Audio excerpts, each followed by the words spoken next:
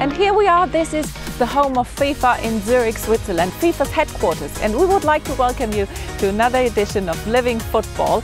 Today we are looking forward to talk to one of the best goalkeepers of all time, Petr Cech, FIFA's new medical director, former team doctor at Liverpool FC, Massey. He will join us here in the studio and we will take a look back at the Olympic football draw. So thank you for joining us wherever you are.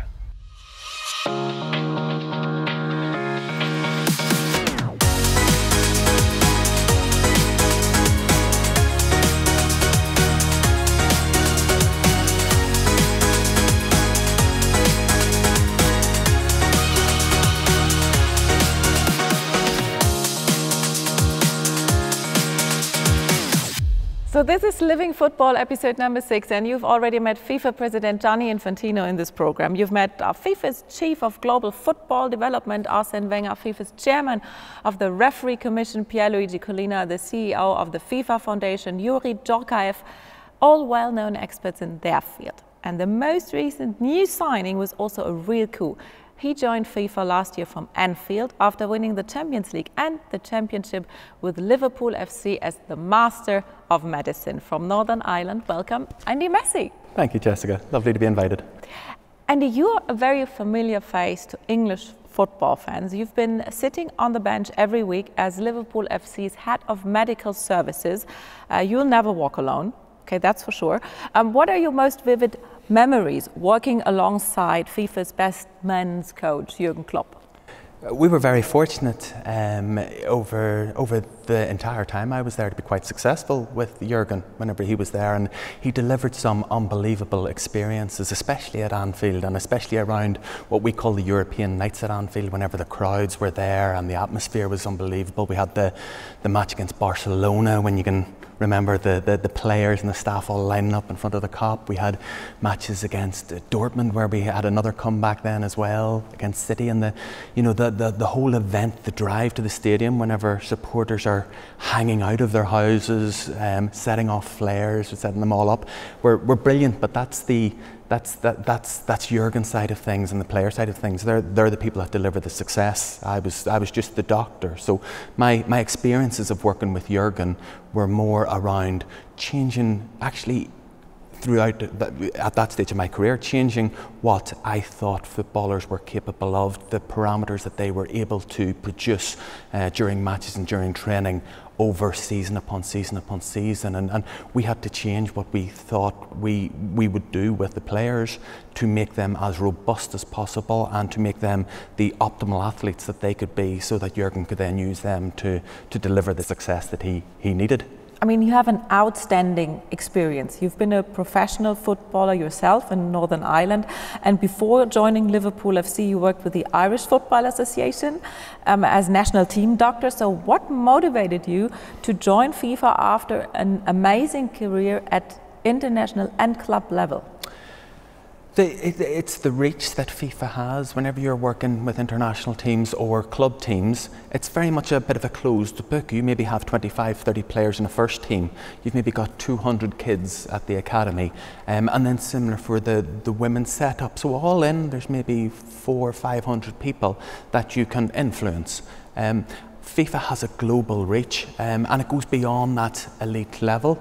I saw FIFA as a platform to actually build things that will outlast me ever working here. But can we improve global life for everyone? Can we think of strategies that will help the obesity pandemic that we have in the world, increase physical activity? If you increase those, then you're going to help with the cardiovascular disease or any disease that's related to physical activity. So if we can find some way to do that, that's a benefit, and that's what I really want to get my teeth into with FIFA, have a more of a global appeal to everyone who plays football, increase the participation in football through all the sexes, all the genders, all the age groups, and see if that will then give health benefits as the outcome.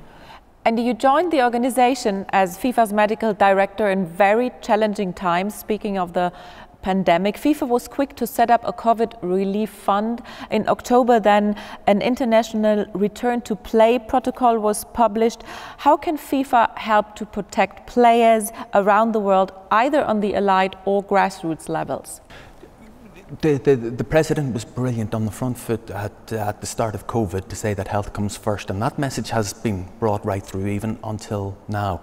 You mentioned about the International Match Protocol, and that was a booklet that we developed to try and bring the international football match calendar to keep going.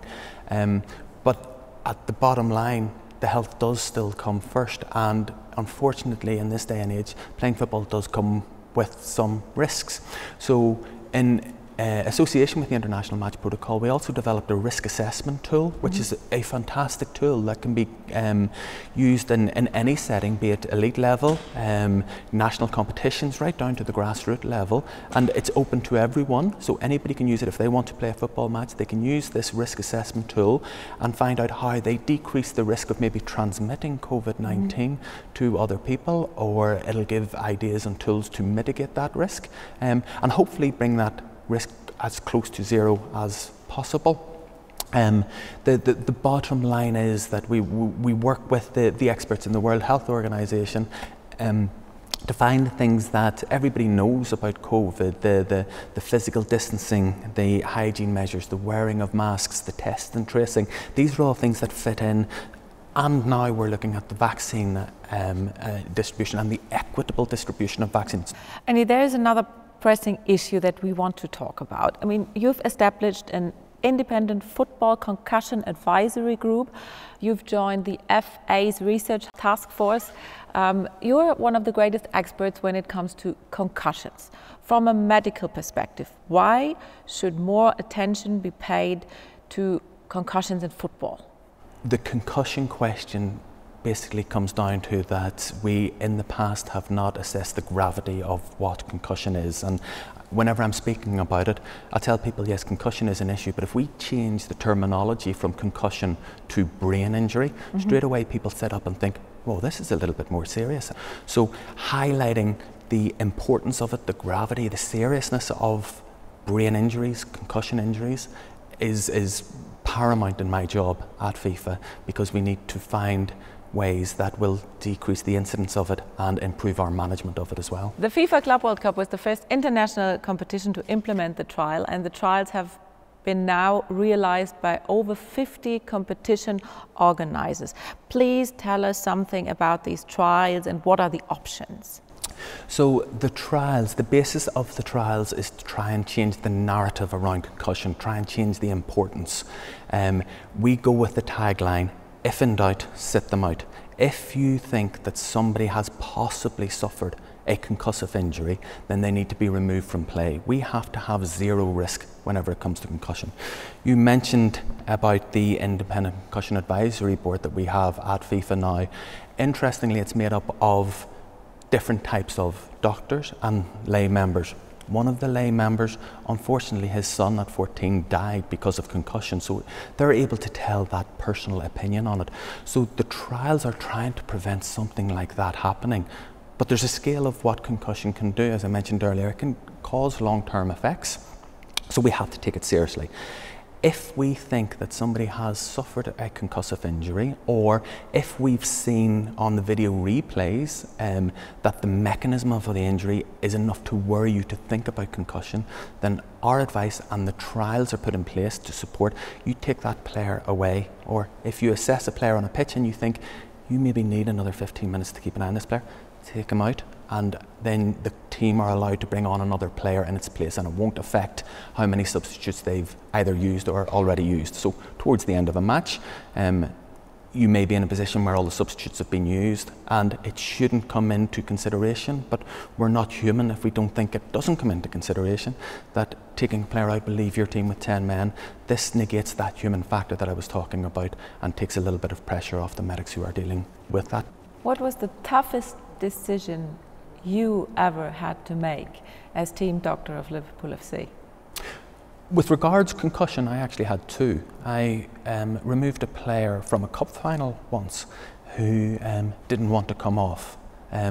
But the most recent one was actually the season before last, and we were fighting for the Premier League at the time.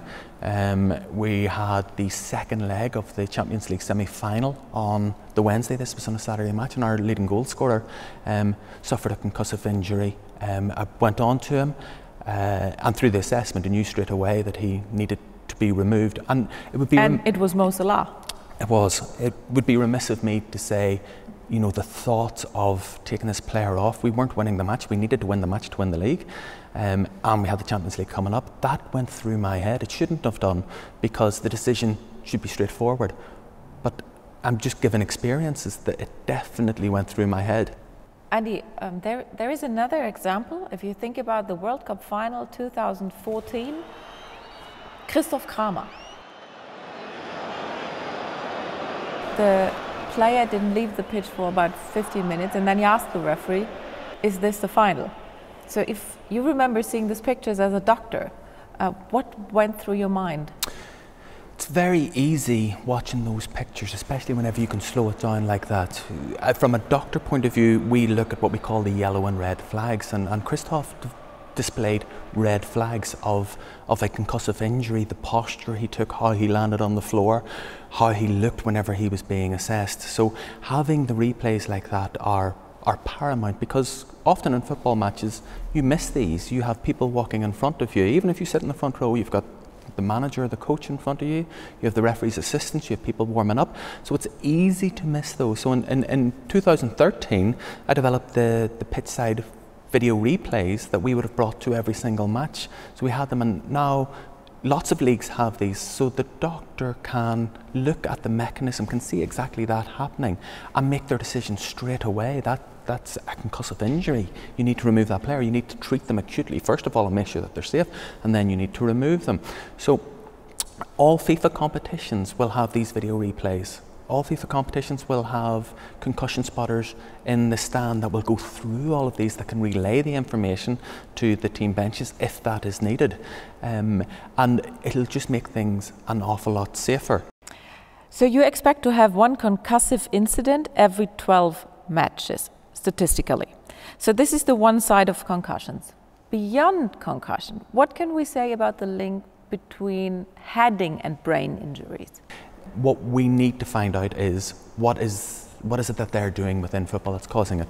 We think it is heading. We think heading has a role to play in it, but it's very difficult to set up a scientific study where you will take a player and recreate them heading, especially in the younger people, recreate this and get that exact link between, say, heading and brain injuries.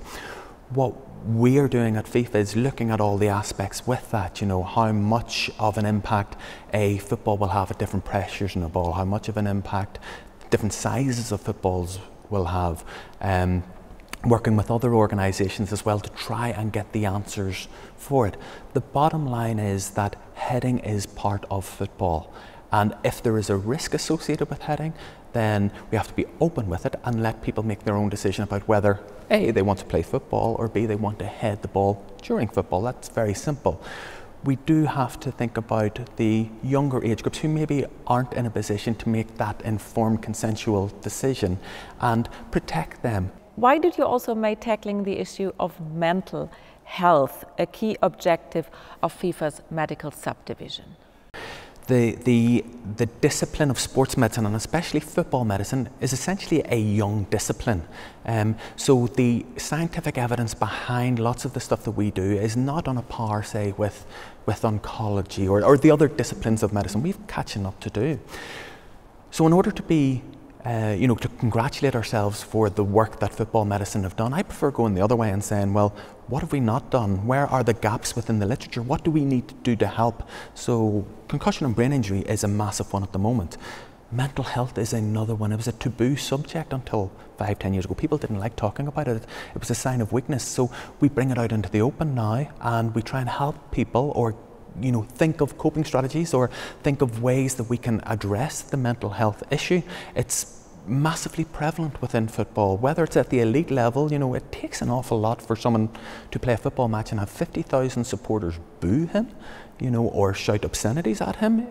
That has to affect you mentally. And then as you work down the football pyramid, you might have, teenagers going through academy systems, basing their whole life around football, and then being told, perhaps they're not good enough for it.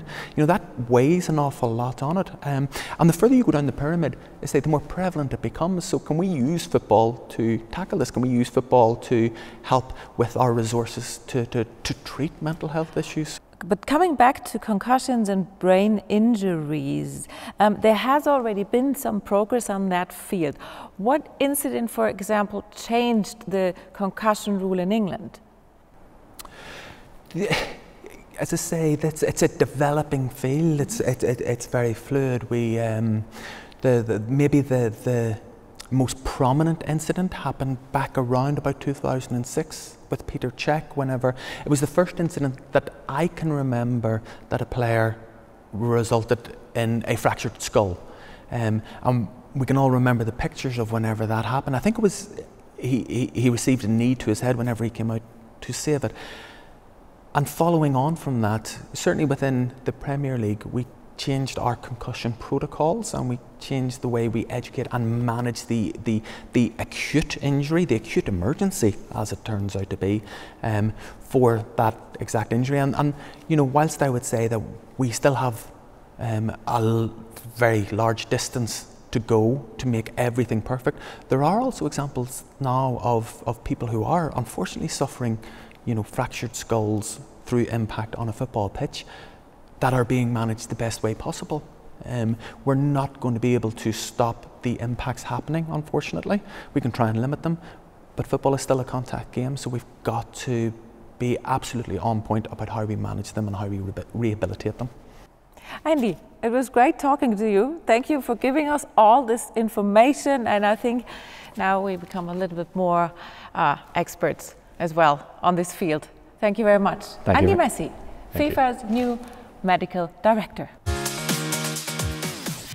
We also have the chance now to speak to Christoph Kramer, FIFA World Cup winner 2014 from Germany. Hallo Christoph, wir können Deutsch miteinander sprechen, gerne. Sag mal, welche Erinnerungen sind denn geblieben an diesen Abend im Maracanã-Stadion? Ein außergewöhnlicher Abend, am Ende dann mit Happy End. Also eigentlich bis auf so eine halbe Stunde plus minus eigentlich alles. Also nach dem Zusammenprall, danach ist es weg, bis ich dann irgendwann in der Kabine wieder so zu mir gekommen bin. Ich glaube, ich habe irgendwas zum Riechen bekommen und dann ging es wieder. Und danach weiß ich auch wieder alles, halt nur diese kleine Sequenz, die mir fehlt. Wie bewertest du als einer, der schon mal betroffen war, die Bestrebungen der FIFA und die jetzige Testphase für zusätzliche Auswechslungen? Ja, es ist, glaube ich, ein wichtiges Thema, wobei ich sagen muss, in meinem Fall, heute sage ich natürlich, boah, Glück gehabt, dass da nicht mehr was passiert ist und Glück gehabt, dass ich nicht nochmal einen vom Kopf bekommen habe und dann womöglich was Schlimmes passiert wäre. Aber ich muss natürlich sagen, dass es nicht immer so einfach ist, ne? Weil ich war klar ansprechbar. Ich habe denen alle Fragen beantwortet, den Ärzten und Physiotherapeuten und von daher, ich hatte einen klaren Blick. Und von daher, glaube ich, haben die Physiotherapeuten ja das Go gegeben, dass es weitergeht. Ich habe auch ganz normal weiter gespielt. Alle motorischen Fähigkeiten waren auch noch da. Und von daher ist es, glaube ich, sehr schwer irgendwie herauszufiltern, wann man wirklich so eine Gehirnerschütterung hat und wann nicht. Und von daher ist das ein schmaler Grat. Aber natürlich würde ich jetzt immer zur Vorsicht appellieren, weil es einfach eine gefährliche Geschichte ist, aber natürlich im WM-Finale möchte man dann auch irgendwie auch das Unterbewusstsein wahrscheinlich unbedingt weiterspielen, aber trotzdem glaube ich, ist es ein wichtiges Thema, was jetzt eine Bühne immer mehr findet, weil das schon eine Gefahr ist. Es ist hypothetisch, klar, aber du kennst die Situation. Wird es für Spieler dadurch leichter, wenn sie wissen, dass das Auswechselkontingent nicht betroffen ist, dann auch den Platz zu verlassen? Ja, ich weiß nicht, ob das unbedingt im Zusammenhang damit steht, weil man ja daran gar nicht so denkt. Also man möchte einfach weiterspielen aus egoistischen Faktoren. Da ist jetzt die Mannschaft, glaube ich, so ein bisschen eher hinten dran.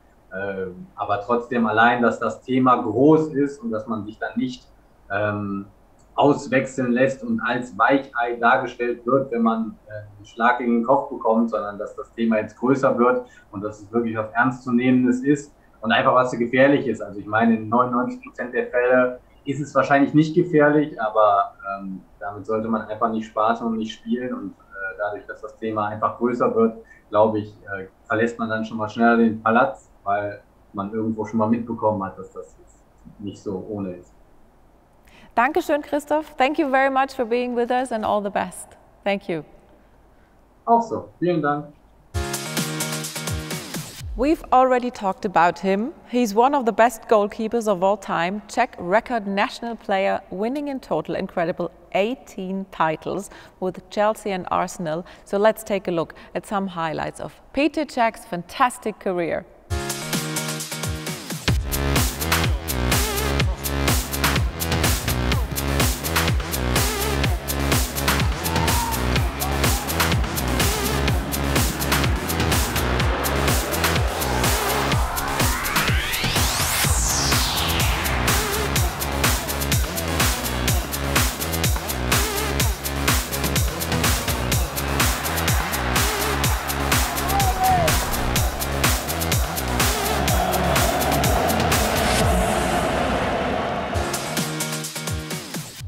So Petr Cech is now joining us. We're so delighted. Petr, thank you very much. How are you and where are you exactly? Looks like a nice view.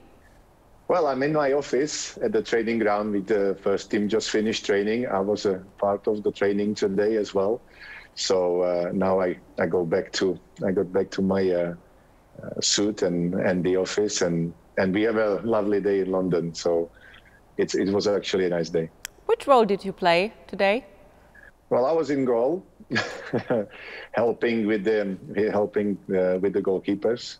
So today we needed a little bit more numbers to make the session the way the goalkeeper coach prepared. So I helped them out, which is sometimes nice for me because I keep fit and you know, it sometimes refresh my mind as well. Petr, we've requested this interview also because we want to speak about concussions and head injuries. It's a serious topic. We've talked about it with FIFA's new medical director, Andrew Massey. And I mean, you have suffered some serious head injuries in your career. You had to overcome a fractured skull in 2006. It was horrible and yes, life-threatening. You had several concussions. How did you personally cope with all these dangerous situations?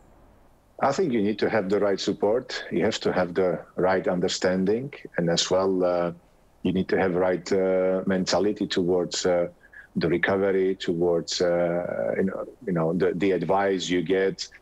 And I think it's very individual, but I believe that when you get the right guidance and the right support from the people around you, from the club, and from the medical team, and of course you have yourself, you have this drive and inner energy to follow and come back, because that's ultimately what matters.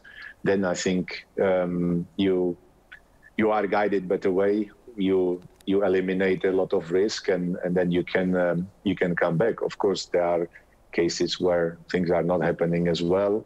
Or people have the anxiety to return to playing, but as I said, it's individual. My target was, when I got injured, was not to think if it's the end of my career. That was the last thing I was thinking about. I put it in my mind as an eventual possibility, because that was a possibility. So you have to just clear your mind and accept the options you have. And the option number one, of course, was to do everything what was possible for me to do to return to pitch. But the option number two was, okay, prepare for the worst and accept that it might not be possible to return in a playing, but there are so many other things you can do. So I put that in my mind, but of course the priority of me and everybody was to return to the pitch. And this was the first what we've done. More and more competitions are now implementing the test phase for additional substitutions. What's the biggest advantage of such a possible additional substitution, and how do you see the development now? I'm very happy to see these developments, because if we remember the medical team in terms of the concussion is under a lot of pressure during the game. Imagine you play a very important game and you need to be 11v11. You know, you don't want people to be disadvantaged for 5 minutes, because in a top game, in the elite sport, you know, even 5 seconds sometimes makes a big difference. So, you know, you try to make the assessment as best as possible to protect the player. But these are the moments where the medical team is under a lot of pressure, because obviously they know how much it means to the team and how much the manager needs the player. And the player himself wants to be, you know, involved and go back and as soon as possible, because he's aware that, you know, if the team plays down to 10 men, it might be an issue.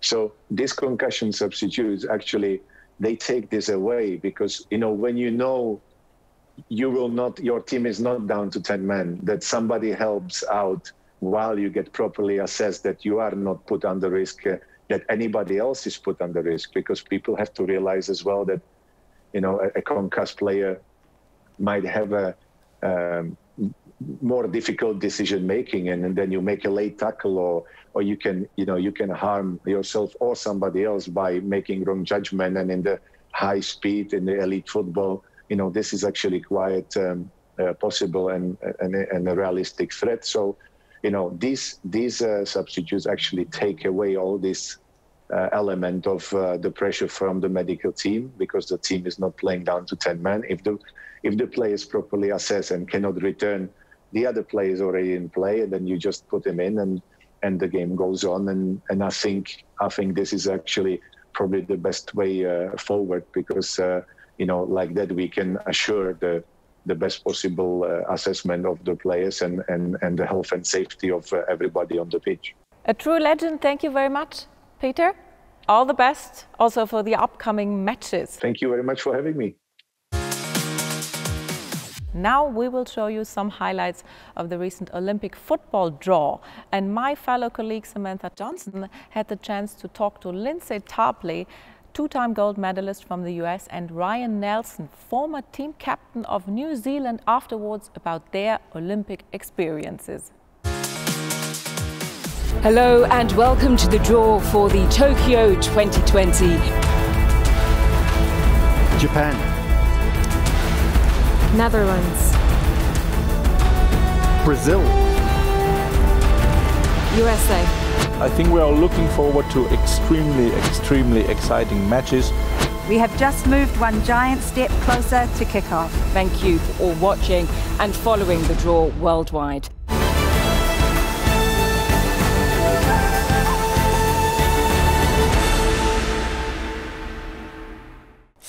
Right, I'm very pleased to talk to two true legends here at the home of FIFA, Lindsay Tarpley and Ryan Nelsen. Thank you very much for joining me. We've just had an amazing draw. Now, we did speak about this very briefly, about your experiences, you know, being an Olympian, winning 2 gold medals. But can you just take us back to Athens all over again? Athens, yes. You know, one thing that I love about talking about that tournament specifically is I was fortunate to take part in a Youth World Cup leading up to Athens, and it was a very critical time in my development as a player to understand what it was going to take at the highest level and how to train to be a world-class player. And if I wouldn't have had that experience, I would have had a harder time making the jump to the senior women's national team. And so by the age of 19, I was competing in Athens and ended up scoring a goal in the gold medal match. And a lot of that was because of what I learned going through the process as a youth and the development that I learned. 19, I feel like I've done nothing with my life. That's amazing. I mean, okay, so that's Athens. Can you talk about Beijing as well and the experiences you had in those Olympics? In Beijing, we actually lost our opening match against Norway. And so starting the tournament, obviously not how we had envisioned it, but it was time to figure it out for us. And we left that game and figured out a way to get to the final. And it made us that much stronger throughout the tournament. And so sometimes looking at these Olympic draws, you have to understand that you're going to face very, very good competition. And it's a marathon, not a sprint. We just had an amazing draw for the men's and the women's. What stood out for you? I think the group on the women's side, Group G, I think stands out for me the most. I mean, probably from the women's side, you want to avoid the USA, right? I mean, they are been phenomenal. Look at that smile, look. You want to avoid Lindsay. Don't avoid Lindsay. Love it. And so, you know, with Sweden, one of the better teams in the tournament as well, Sweden matched up with the US. And then you've got the down under duo of Australia and New Zealand. That will be kind of a rivalry inside a little group as well. It's a really exciting kind of group. That's one that I'll be really looking forward to watching. Okay. Well, let's talk about you as a player, as a former player. What have been your best memories of playing at the Olympics? Well, I think it's the Olympics is completely different to when you play, you know, in the English Premier League or even the World Cup or Confederations Cup and was, or all those kind of Europa and all that.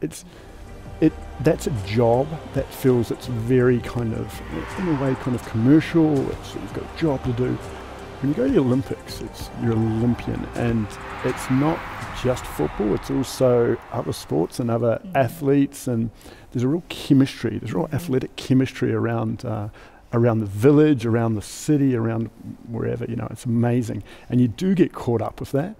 And to say you're an Olympian is like, you know, I can't say I'm a double gold medal like Lindsay can. Neither can I. I can't even say, you know, I'm just sitting.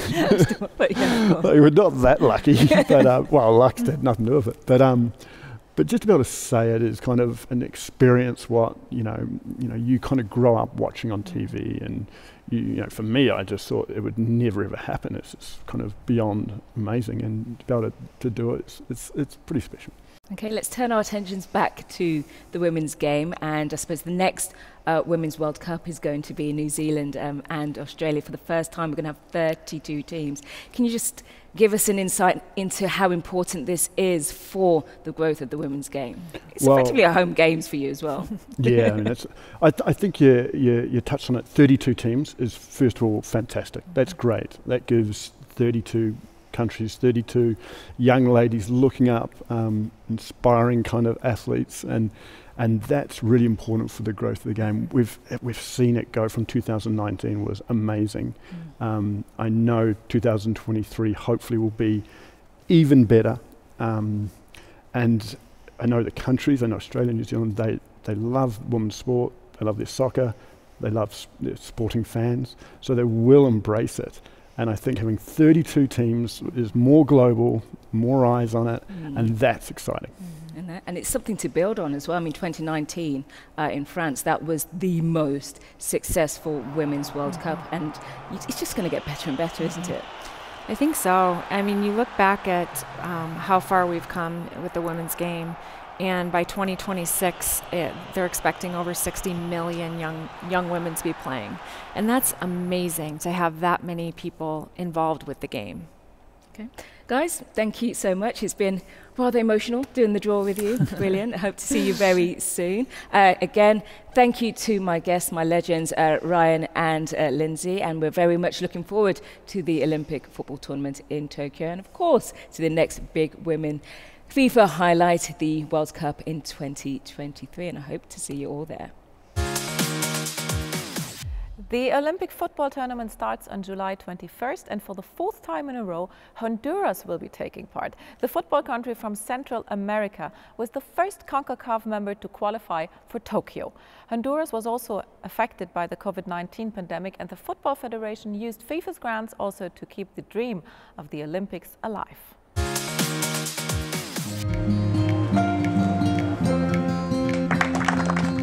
Realmente FIFA Forward ha venido a suponer un cambio muy importante, no solamente en la forma de pensar, de desarrollar la infraestructura, sino también de cómo se ejecutan los proyectos. Hemos tenido siempre el acompañamiento de FIFA. Como hondureño, como dirigente de fútbol, un alto agradecimiento para el presidente Infantino en haber confiado en Honduras, estar haciendo este apoyo importante, que prácticamente es económico también, porque con ese dinero pues están haciendo muchas inversiones en lo que es el fútbol, en lo que es las instalaciones deportivas, apoyando casi a todos los niveles del deporte. Tenemos una cancha sintética, un mini estadio en Tegucigalpa y ahora la Casa de la H, donde estamos en este momento, que tiene una cancha deportiva, las instalaciones del hotel, más las zonas de hidroterapia y también lo que es el gimnasio. Así que esto nos va a servir para el desarrollo de todo, tanto juvenil, infantil, femenino y mayor.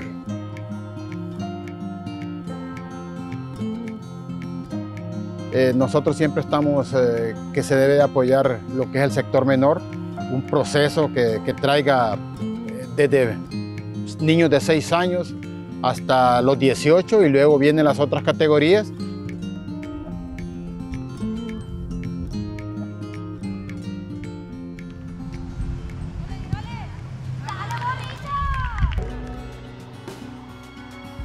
Creo que es una de las cosas pues, que en países como los nuestros están haciendo diferencia para poder desarrollar el fútbol a través de este programa de FIFA Forward. Así que felicitar a la FIFA, felicitar a todas las personas que trabajan por estos proyectos y por todo lo que estamos haciendo en parte de infraestructura y también en la parte del desarrollo del fútbol a nivel nacional, en este caso de Honduras, y a nivel de toda la zona de CONCACAF.